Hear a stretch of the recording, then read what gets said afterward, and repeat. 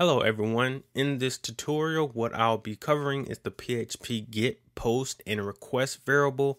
As mentioned in the previous tutorial, there are two different types of methods, get and post.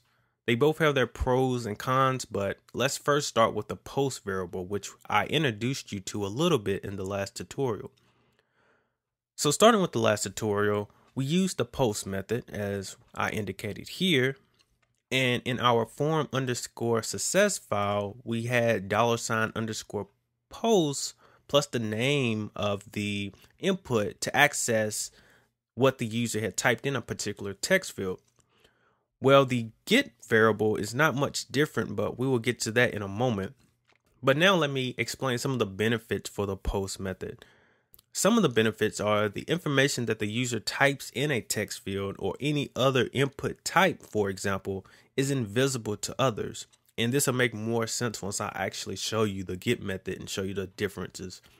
Additionally, there is no limit on the amount of information you can send using the post method. But there is one slight disadvantage that the post method does not do that the get method does do, but I will come back to that once I actually show you an example of the get method. So first what I'm going to do is go back and I'm going to actually save this as a different file for this particular tutorial. I'm going to call it form_post.php. All right. And then I'm about to make a new file and I'm just going to copy this. And I'm going to paste it.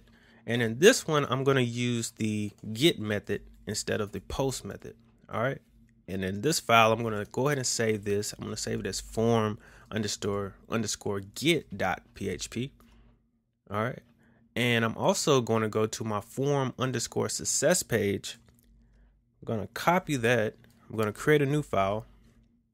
I'm going to paste that here. And I'm going to go ahead and save that as form_success get.php. All right. So now that I've created both files, let me go back to my form_success get file. The only thing that I have to change here if I am using the get method is to change the post to get. It's that simple.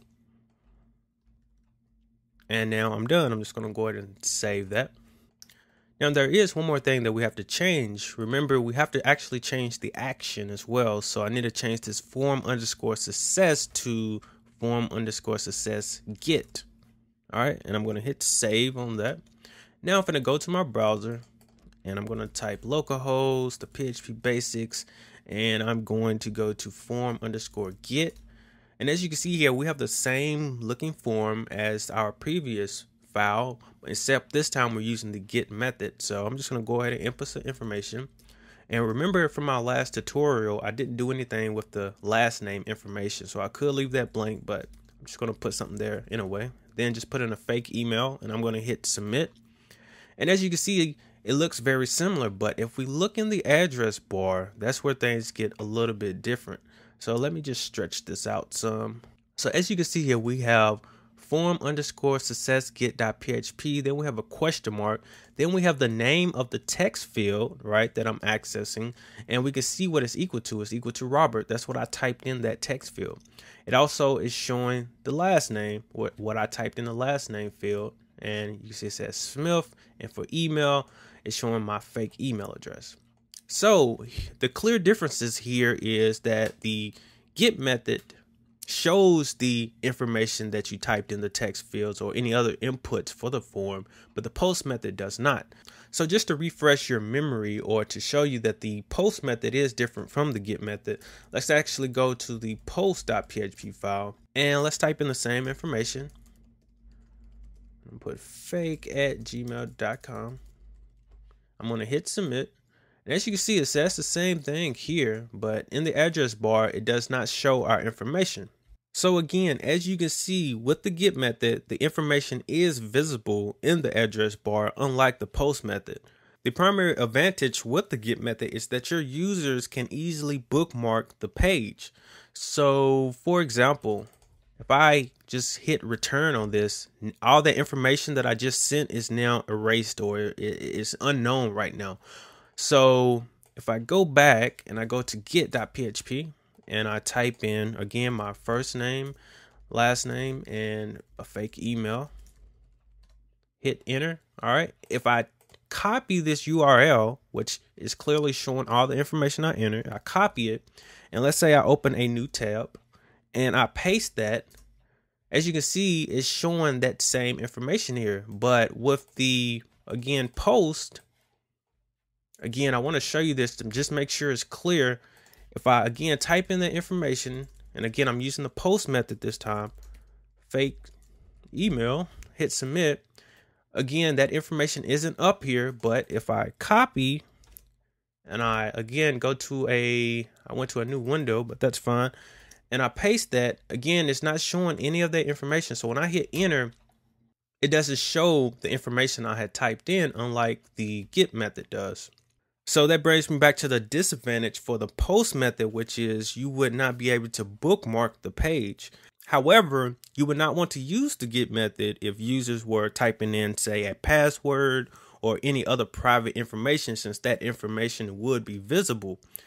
So the get method, however, does have a disadvantage, which is it does have a limit of 2,000 characters. So for example, if I type more than, let's go back to the get, if I type more than 2,000 characters in this text field, it would not be able to hold all that information. However, the post method, on the other hand, would be able to hold all that information. All right, so now let's finally talk about our last variable. And what I'm going to do before I start to talk about it is I'm going to create a new file, and I'm going to copy what I have here. I'm going to paste it, and I'm going to say, instead of get, I'm going to say request. And I'm going to save this as form underscore success request. I know it's a long name, but I know exactly what this file is. So anyway, I'm going to go back to form underscore get, and I'm going to change this to request. And I'm also going to go to form underscore post and change this to request. All right. So now let me talk about the request variable a little bit before I show you what it actually does. The request variable contains the data of both the get and post variable. So that means you can use the request variable to collect data a user inputs into a form from both the post and get methods. Now, I know that sounds confusing, but I am going to show you what I mean here in a second. And as you can see, I was already going ahead and setting up my different actions to kind of give you a hint at what's about to happen. So just to reevaluate here, I have both my get and post files pointing to the same action. So we're going to send the data that we input into the text fields to the same file, basically. So again, I'm going to go ahead and save this form underscore post page. I'm also going to save this form underscore get page. So again, I have my get and my post pointing to the same file, and I have this file over here that's using the request variable.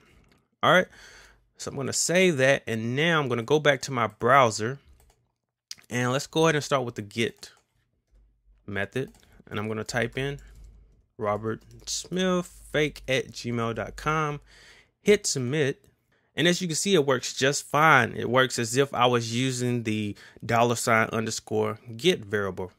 And if I go back and I change this form underscore to post, hit enter, and let's do the same thing, Robert Smith and fake@gmail.com, hit submit, and as you can see, it works just the same.